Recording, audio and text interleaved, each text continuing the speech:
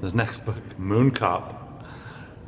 This author, I've read another book by him, David and Goliath, I think the title is, or just called Goliath. I'll show it here. Okay, that's what it is, whatever is there. I can't see it, but you can. This one is called MOONCOP. It's a very short read. I read it in maybe half an hour or less. And I've been following this guy, Tom Gauld. His art and his cartoons show up in New Scientist, one of my favorite magazines. So I like his style. It's very soft and easy to read.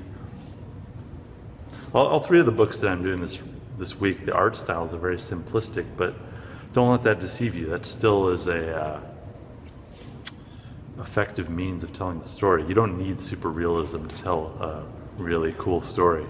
So anyways, MOONCOP, it's sort of set in the near future. These people are living on the moon. I'm not going to give away too much, but they're kind of migrating away. It has a very desolate feel. This isn't scary by any means. It's not Aliens or 2001: A Space Odyssey or anything like that. There's nothing negative.